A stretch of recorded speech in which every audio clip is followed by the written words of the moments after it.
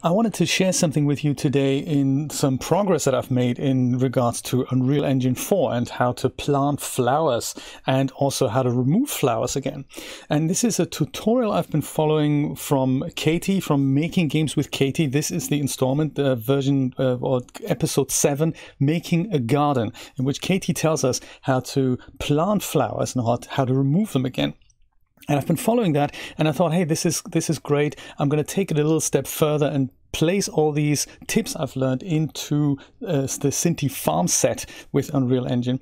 And I've also done the homework assignment. So let me see if I can show you what I've made here. So this is my scene, rather than the homemade vanilla white flower that we've built ourselves. I've used the ones that come with the set, and I have made it so that I can plant a potato, a tomato, and a yellow pepper with my joystick. So I've hooked it up so that I can now go press a button, and here we can plant a tomato plant. That's one of the things that Katie was showing us, how to add a plant, how to spawn a plant literally directly where the player is. So I've amended this a little bit so that I can now not spawn the thing directly underneath me, but spawn it in front of me. And I'll show you how to do that in a moment. Then a second part of the homework assignment is how can you make it so that you spawn multiple types of flowers, like a red one and a green one. So again, I've amended this so that I can now spawn not just a tomato plant, but also a yellow pepper, which is also nice. And I've also hooked it up so I can spawn a potato plant. There we go. So I can now go around and plant myself some yellow peppers, red tomatoes, or white potatoes, and then I can just go and create all that. There we go. So that is one thing I've done. So again, slightly amended. The original tutorial called for something in which something appears directly underneath me, and I thought that wasn't great. So I'll show you how to do that. But then the other homework assignment we're supposed to do is find a way to now remove the plants again. And we've hooked this up for a single flower, but our homework assignment is, can you make it so that with one function, and I'm pressing just the bottom left trigger here of my joystick, of my gamepad, that with one function you can delete any type of flower or any type of plant that you grow. And I've made that happen as well. So I thought that was great progress, and I thought I'd share with you first of all visually how this works, because I'm quite chuffed about that, and then of course technically how did I do this under the hood. So I'm already having great fun just walking around the farm. I just put in tomatoes and peppers and everything here, just in little corners, maybe in front of the workbench. Is that a good idea? I don't know, I can't tell, but I can see there's lots of potential for just a super cute little game this way, in which you can use the various growth stages of these things. So I mean, on one hand, you can go and you can see this. Maybe I shouldn't have walked away that far. You can see that these assets that come with the Synty farm set, they come in various growth stages. So these are the ones that come with the demo, and these are the these are the potato ones. Here we have a small potato, here we have a medium potato, and here we have a large potato.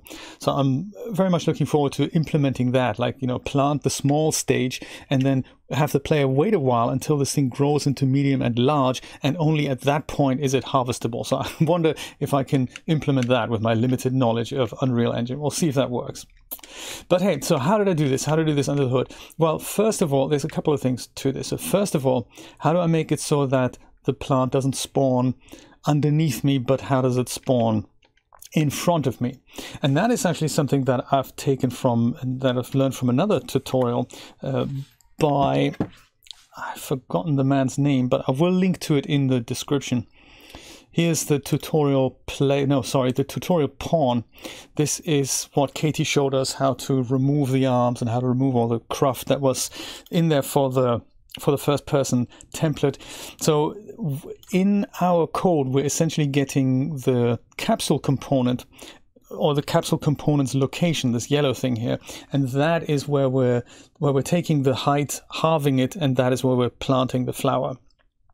So what I've done, thanks to this other tutorial I found, is that I've added another component here, namely an arrow, and it can be anything really. Arrow isn't visible in the scene. I've called it a spawn point over here. And that is what I'm using as an X and Y coordinate to spawn the plant. So I'm using the Z component like Katie showed us from the half height of the capsule component, but then I'm using the X and Y coordinate from the spawn point that I've created. So that's just another component that is here in the viewport. That is really all that is. So then going over here to the tutorial player controller, I'm on a trackball here, so navigation is a tiny bit limited here.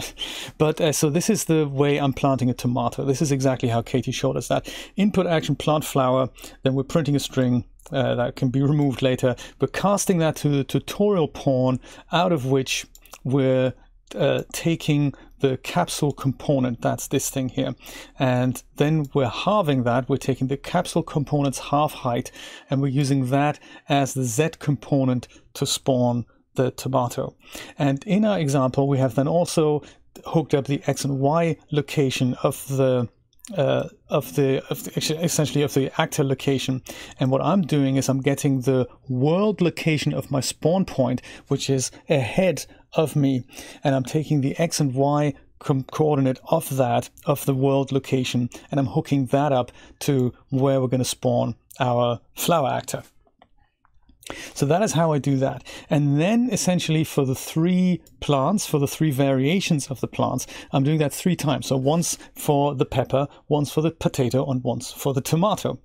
In order to hook that up, I went into Edit Project Settings, and then under Input, that is just like Katie showed us. This is how we can add various other actions to it. So we had plant flower, destroy flower.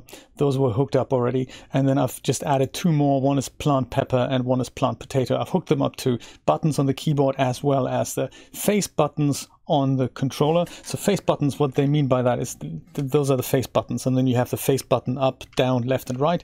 And that is what, that's what these descriptions mean. So that is that. That's how I've hooked up these 3 options there. Destroy flower we already had in place, so that is, I've hooked that up to the gamepad left trigger as well, and that then goes and destroys things. But how am I doing it so that one function essentially destroys all actors no matter what type they are? How am I doing that? Well, this is the original function, input action destroy flower. Keys pressed, we're printing that message. We're getting a reference to the controller pawn, and we're asking, is our capsule component overlapping with another actor? And if it is, then whoop-de-doo, let's do that. On the original method, we hooked this up so that we're asking for a particular class right here. So I can say, is this a potato, for example? And then it would say, great, if it's a potato, then all the overlapping potato actors will then be destroyed. But what I'm doing is I'm taking basically everything out, and perhaps that's not an intelligent way to do it, but I'm taking everything out, and then I'm saying, hey, what class is this that's in this element? I'm getting the class of that, because remember, when we spawn something, we have a tomato or potato or red or yellow pepper class, but as soon as we put an item of that in the game world, it's not a class anymore, it's then an instance. So I'm saying this instance, all these instances in this array here, any of them, what is the class of each and every one of them? So I'm looping through each single object that we're overlapping with, and I'm saying, hey, this instance, what's its base class?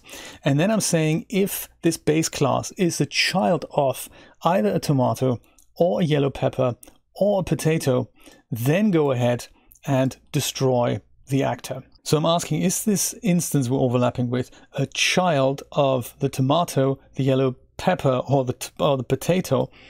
With this OR node, you can add another pin here if you need another one, so that the OR node comes up with just 2 pins by default. You just add another one with a 3rd one here. If either of these conditions is true, with this true or false branch node here, then go ahead and destroy the actor. If it's false, then do nothing. So that's why anything that isn't falling into any of these categories doesn't work.